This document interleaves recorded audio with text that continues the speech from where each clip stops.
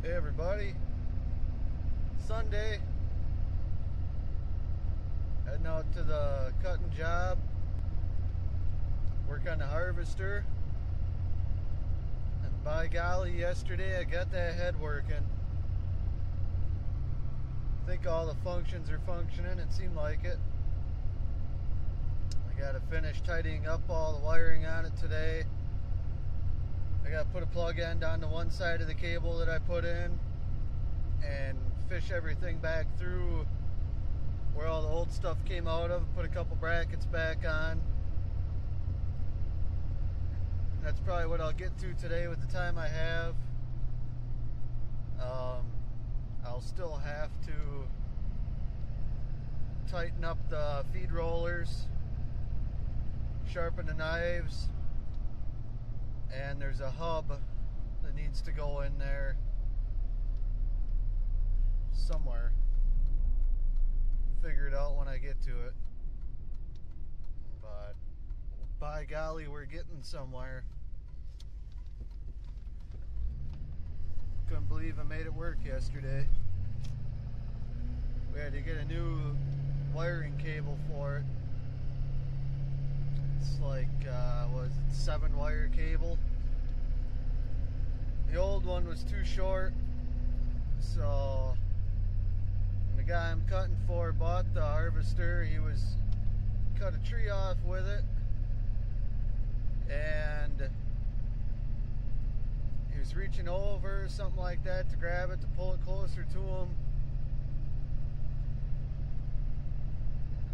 Rolling it back and forth to delimit, and everything went dead on him.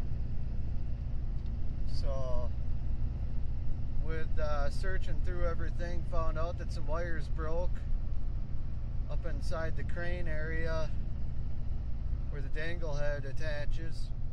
Some wiring broke up there, and when it broke, it shorted out, blew some fuses, or basically shut the whole system down on it. So I figured that out, that was the problem. We got the new cable for it with plenty of length. Won't be too short now, and if it does break again, we'll at least have something to wire to, splice to. We can at least have, I don't know, it's like 3 feet of extra cable now. We can hook it and wire to if something stupid were to happen again. But yeah, we're getting somewhere. I'll have to put a new chain on it. Got a new chain already. Then basically go out and practice with it. I got until mid-March at this job, and we'll see how much I can get done, because Valerie's got to go in for a stem cell soon. And then I'll have to move the skidder and the harvester to be doing a red pine plantation, second thinning. And I guess he wants it thinned out pretty good. So the trees aren't very tall. They're going to be kind of bushy. I've hand cut and done the thinnings like that in the red pine plantations, and done full clear cuts in red pine plantations, but I'm hoping the harvester definitely put some wood on the ground. That's its job, that's what it should do. Like I said before, I won't be able to measure any of the trees out because the measuring system on it's no good. There's some bad sensors and stuff in there, and measuring wheel is all jacked up. So I won't be able to measure nothing, but I guess I'll take a stick with me. It's 8'8", 104 inches, and I'm going to paint it orange or pink. And I got a carrot with me to the trees that I'm going to go cut. Basically, I'll zip my tree off and use that as my measuring device. I'll just zip off the trees next to it by eye best as I can. As long as it's within a few inches, it's not a big deal. So about all I can do. That'd be nice to be able to get some production out instead of hand cutting everything. Not that I'm tired of hand cutting or nothing, but I love running the chainsaw and everything. It just, I think it'd be cool to try something different. The only issue is that I ain't never been in one before, except for the little bit that I've done now myself. I ain't never saw one work in person. I've only saw them work in YouTube.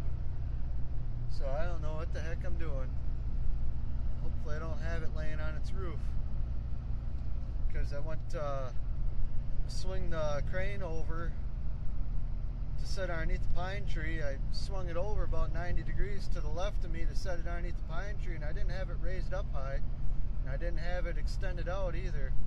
Just had it sucked all the way in, and it was only about 2 feet off the ground, sucked in, just carrying it over to my left side about 90 degrees, and it didn't even get 90.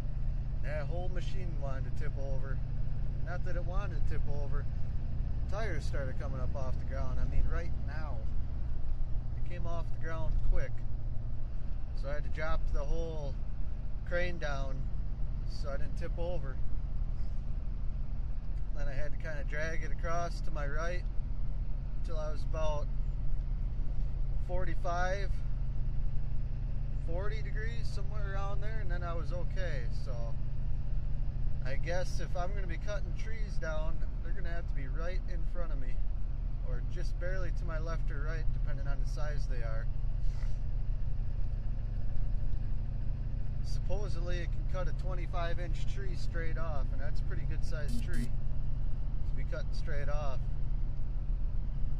Like I said, it's going to be a learning experience, and I'm going to be finding out a lot of things here pretty quick. So my main concern, flipping it over. Not too worried about dropping one on the roof or on me or anything. Dropping a tree on myself. I understand the physics of how you gotta grab the tree with the head. It's just how far out I can reach. It's my biggest concern. So that being said, I'm going to get off of here.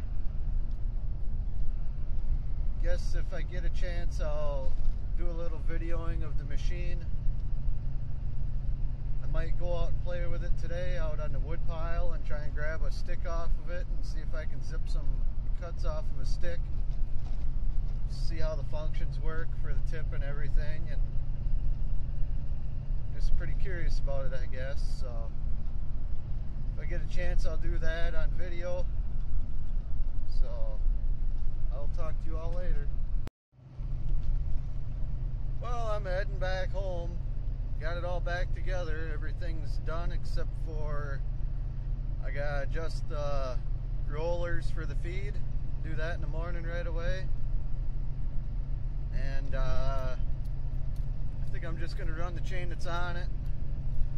The hub that's bad wasn't bad in my opinion. There ain't nothing wrong with it. It's just natural play inside the pump itself for the feed rollers.